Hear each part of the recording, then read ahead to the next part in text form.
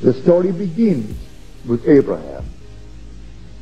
And people take it as a physical story. It's not a physical story. The drama is unfolding in man. So you come into this world and assume death. These bodies die.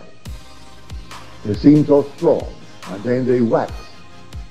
But there comes that turning point, and then they wane. And then they fade. And then they bend. Everything dies.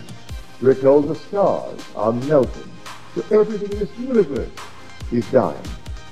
But there's something buried in it that cannot die. It is God. And when I read the Monday morning papers after the services on Sunday, I stand aghast at these men who are talking from pulpits and speaking of the story of Jesus Christ as some little secular history that took place 2,000 years ago. Has nothing to do with any man who walked the face of this earth 2,000 years ago.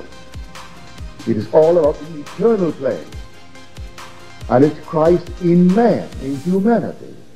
But he comes one by one. He awakens in each.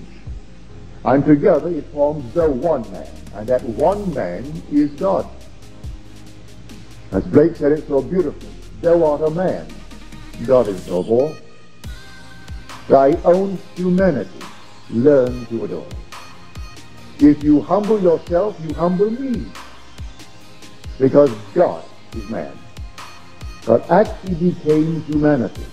Every child, whether the child be a moron or not, became every child. And he tells us it's only a little while that you suffer. But we, suffering, think it's so long. How long, O Lord, how long? Well, then he promises us, when the chief shepherd is manifested, the chief shepherd, well, who is the chief shepherd? Is he not God? The Lord is my shepherd, I shall not want. And when the chief shepherd is manifested, then you will see his glory. For the shepherd is God.